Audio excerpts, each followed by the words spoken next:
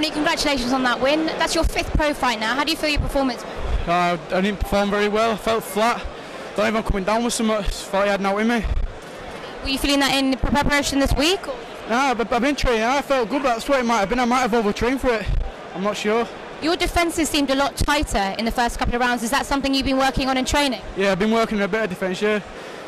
Yeah, was it hard to hit him clean? Because, he was taking a lot of your punches, but... Yeah, it was quite hard. My sharpness just wasn't there. I just felt like flat, like not with me. Where do you feel this win takes you now?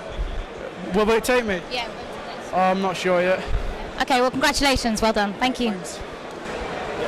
We've just been speaking to Ronnie Heffron. For any more information, visit www.frankwarren.tv.